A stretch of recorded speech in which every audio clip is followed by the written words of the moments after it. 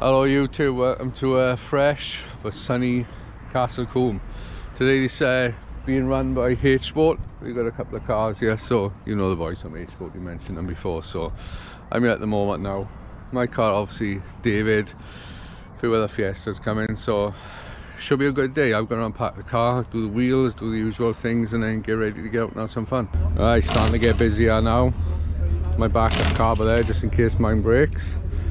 Obviously David's, Andy B in his Fiesta, Richard is already saw setting up his Radical C1R with the support van, M4 tyres down there, Andy, and in the garage, oh there's Connor, and in the garage is the Rsport car. Say hello Connor. Hello, you alright? Yeah, looking forward to a good day. Should be a good day. Yes. Yeah. Big shout out to Rsport Performance. Nah, starting their own track days. Should be a good laugh. Yeah, be good. So 3 Rsport livery cars.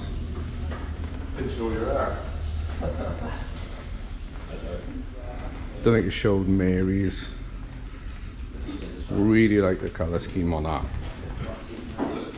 Very smart white. That livery looks really nice. Harrison's sorting out his Megane.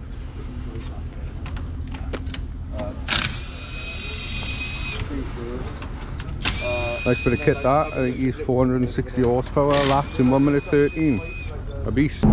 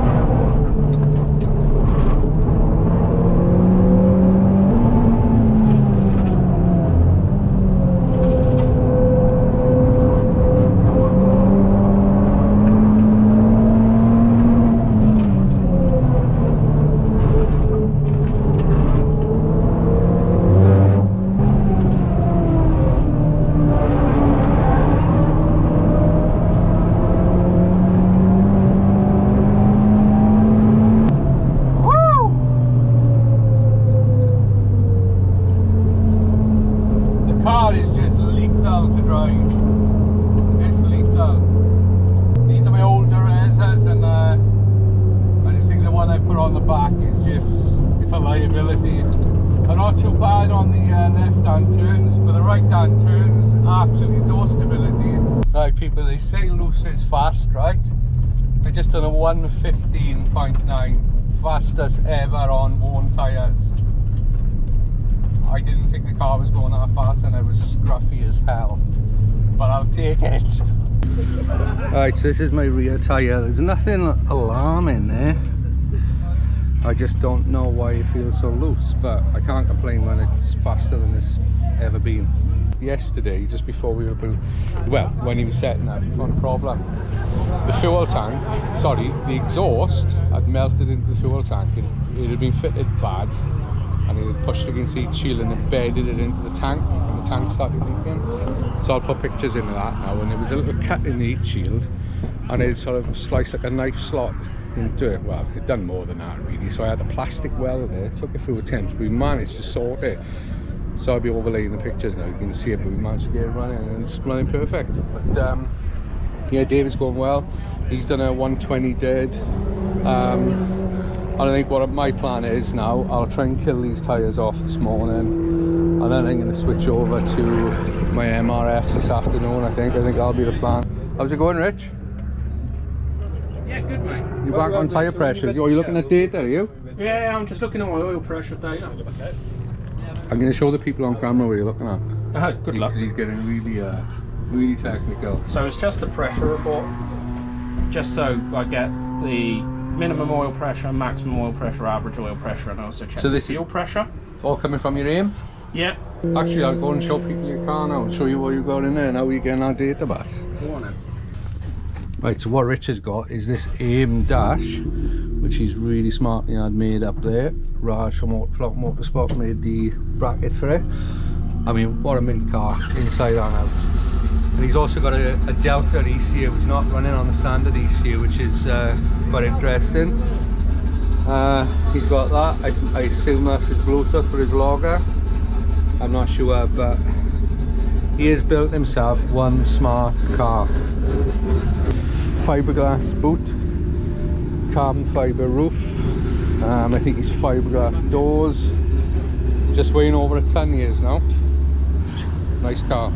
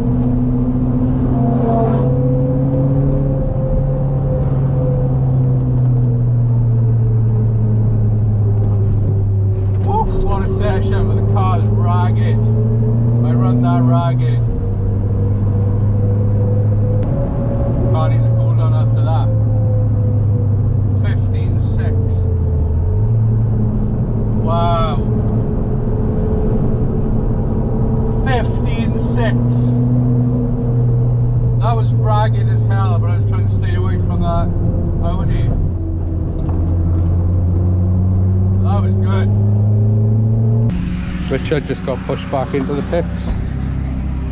What happened, Rich? Do you want to tell us and the people? She was running fine. I saw you got pushed in. Oil pressure dropped a bit low. Oh. And then we shut her off, and now she don't want to start again. Oh. It's probably just a bit warm. Yeah. I overheated. Oh, did you? Yeah, I thought it would come off right up to 107. It's running nice. Have you got your data to look at? I will have, yeah.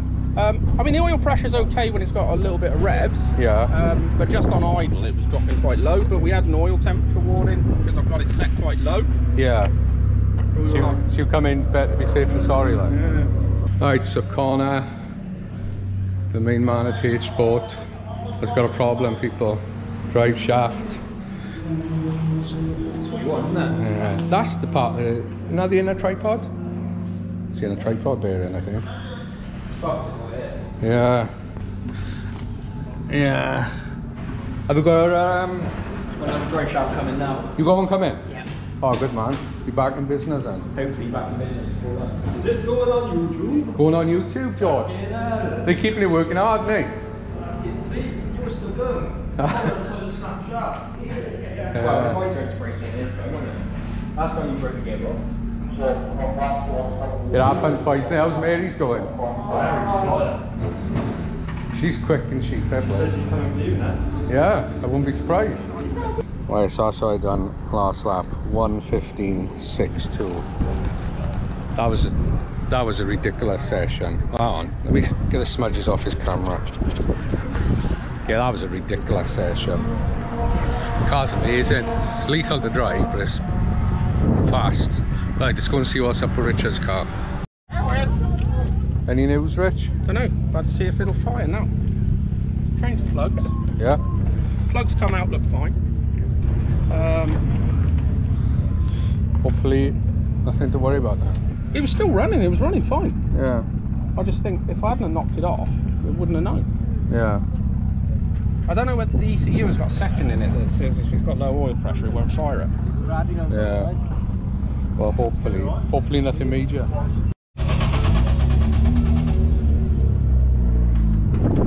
No fire.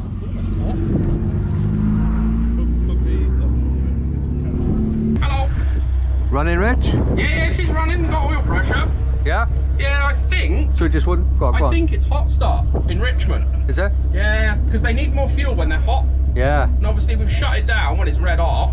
Need. And it's just not enough fuel to get it started. I Yeah. need to ring Gary. Yeah. Oh well, at least it's running. Good man. It is running. Right, so I've come around this side because the van's so loud. But Andy of M4 tyres is going to rotate my tyres for me on the rims, because what I've been doing is running some of them backwards against the rotation just to get around the car and to get the maximum weight out of them. So Andy's going to sort them out for me now, flip them round.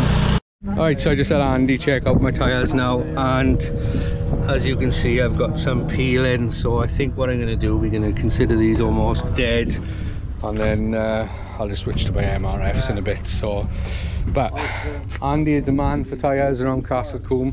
He's usually here on most track days.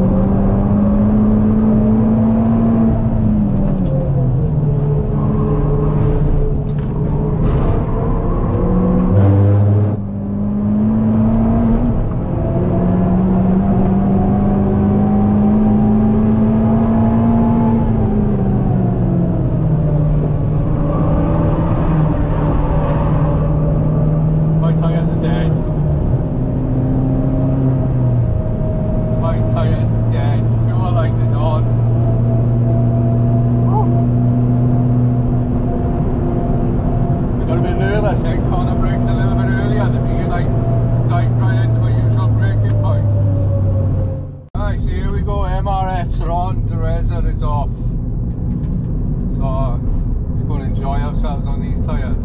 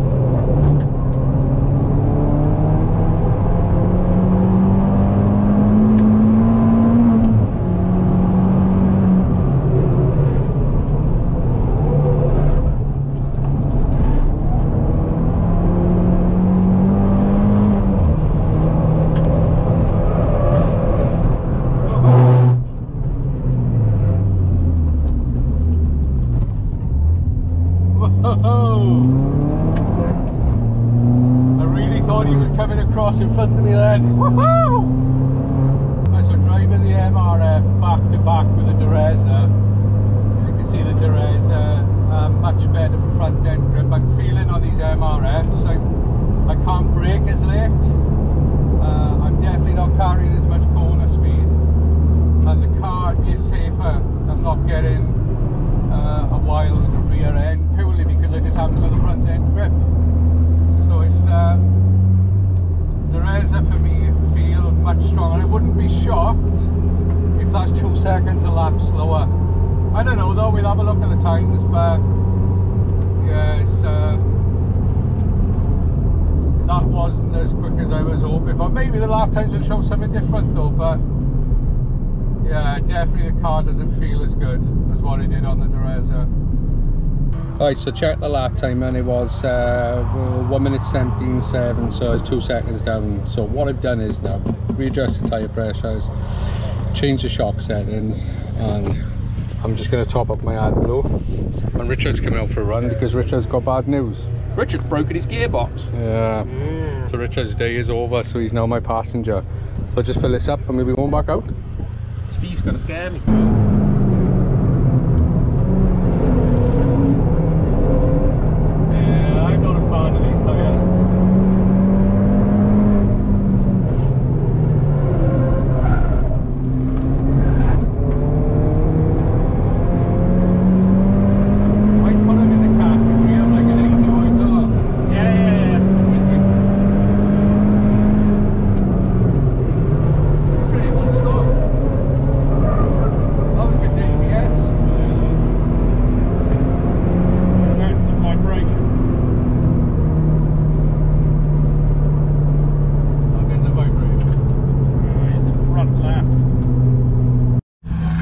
So I didn't last long. Me and Rich had to come off, a huge vibration on the front.